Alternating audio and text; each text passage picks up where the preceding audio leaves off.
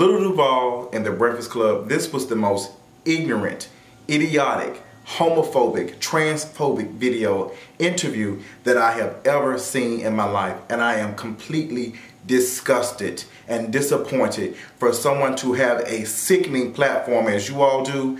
How you let this individual, this no-name, unknown comedian get on here on your platform and spew this hateful rhetoric, and you all did not check him. See, I don't think that you all don't understand when Black Lives Matter say Black Lives Matter, it means all black lives. And people like whoever this unknown comedian is continue on this tragic level of thinking that keeps us all down and keeps us from going to the next level.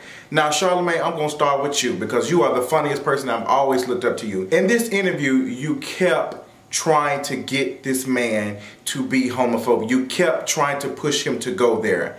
And you knew the comments that were going to come out of his mouth, and you laughed at it. You laughed at the fact that he said that if he slept with a trans man or trans woman, let me get you all together because you don't sit up here and say transgender, okay? Janet Mock was on y'all's show like earlier this week, and then all this good information that she gave you all, you sit up here and invited someone like him to sit up here and just destroy everything that she gave you all. I just don't understand what it is that some of you all want, because I don't know if it's privilege or do you want all black people to be equal in the eyes of everybody else. I want to know, what do you all want when you say Black Lives Matter? What do you want when you say you're pro-black? What do you mean? Because I'm beginning to think that you only believe that only black people who look and talk like you. You're not talking about the many black men and women and non-binary individuals that live in this country and across the globe. I didn't even think it was necessary for me to stand up for this video because Charlemagne,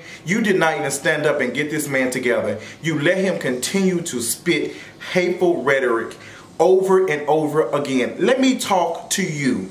And you know what? This is how I know you're not really funny. All you can do is throw up a whole bunch of problematic stuff, hope to get some time, some buzz, because you don't have any jokes. You want to know why you don't have any jokes? You want to know why you've not made it, why you're stuck where you at? There are Instagram comedians that are more successful than you. You want to know why? Because these individuals can come up with jokes that are not problematic. And Charlemagne, I am very disgusted by you and disappointed because for someone who has, you know, thought that I had this great awakening when it comes to LGBT issues, it doesn't seem like that you understand. And it doesn't seem like that you care about the LGBT community, because when you say LGBT, you mean lesbians, gays, bisexual, transgender, queers, non-binary, all these individuals. You might as well say LGB, because that seems like all you care about. The transphobic comments that just kept coming, and from someone as intelligent as Janet Mock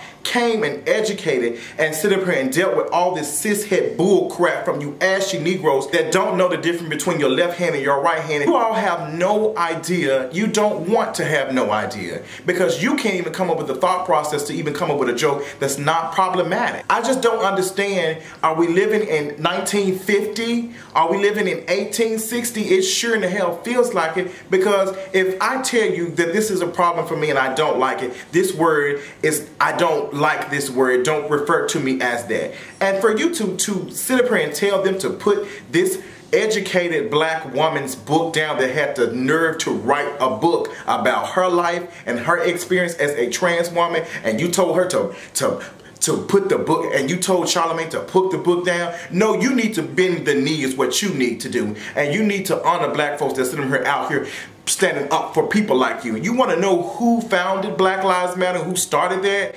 Queer people, okay? Black, gay women, lesbian women. They have always been in the forefront for black, ashy Negroes like yourself that don't know the three branches of government. Charlemagne the God, I am truly disappointed in you, someone who I look up to, someone who I follow on Twitter, and always like I want to be this individual.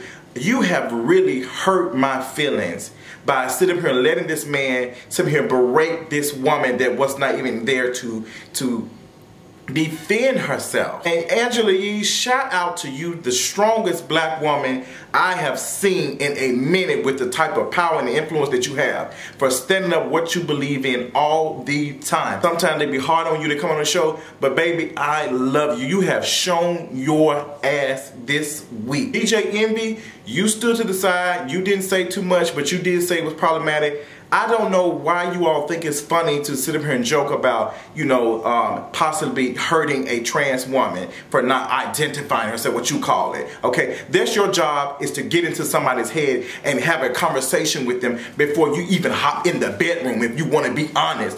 Anytime you have sex with someone, you're taking a risk, no matter what it is. No matter if you're sleeping with someone who's trans, no matter if you're sleeping with someone who has herpes, no matter if you're sleeping with someone who has HIV, you're taking a chance. So you need to know who you're in the bed with. That is your job, nobody else's. Your job to know who you're in the bed with. It's nobody else's job but yours, okay? When you come in here and lay in the bed with somebody, you sit up here and say, I want to sleep with this person. If you engage in sex with them, you have said this is consensual sex, okay? No one's raping you, no one's making you do any of that type of stuff.